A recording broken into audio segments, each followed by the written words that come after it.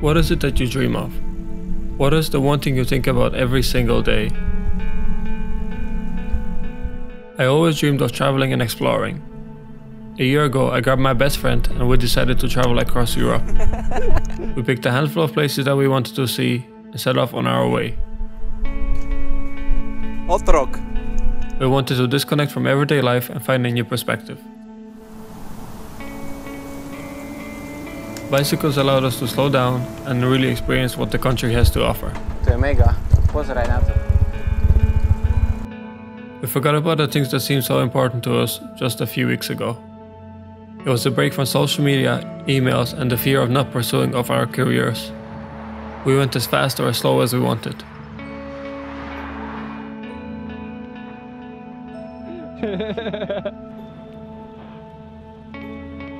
After a few days, living off our bicycles became normal.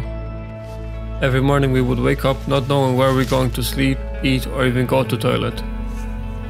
Our goal was simple: cycle 70 kilometers, experience whatever the world has to offer, put up a tent, cook pasta, and talk until one of us would fall asleep. We watched the world go by and appreciated our place in it. The most beautiful and breathtaking moments of our trip were those of silence, completely immersed in pedaling across the landscape. The further we traveled away from cities, the freer we felt. The roads were empty and full of characters.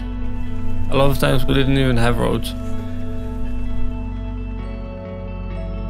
Whenever we came to an obstacle, we had no other option but to overcome it. Every hill we climbed was worth it once we reached the top and saw the view. When they refused to take our bicycles on a train to get out of Paris, we sat down and talked through our options.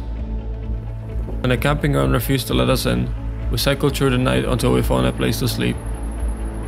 When our bicycles started to fall apart, we stitched them back together and hoped that they would last us for the remainder of the trip. All these problems seemed so petty when we visited the countless war memorials along our route. Seeing the D-Day cemeteries made us wonder what the men would think of our journey and the way we live nowadays. Most of them were our age or even younger. Each night we laid in our tent, grateful for the things we saw and excited about the things we were going to see. Travel opened us up to the world and made us appreciate the importance of nature and culture. Our families and TV would have us believe that the second you come into a city or a country, there would be terrorists waiting for you. They couldn't be further from the truth. People would much rather help you than hurt you. Two fools on the road. We connected with people that we would have never met if it wasn't for our trip.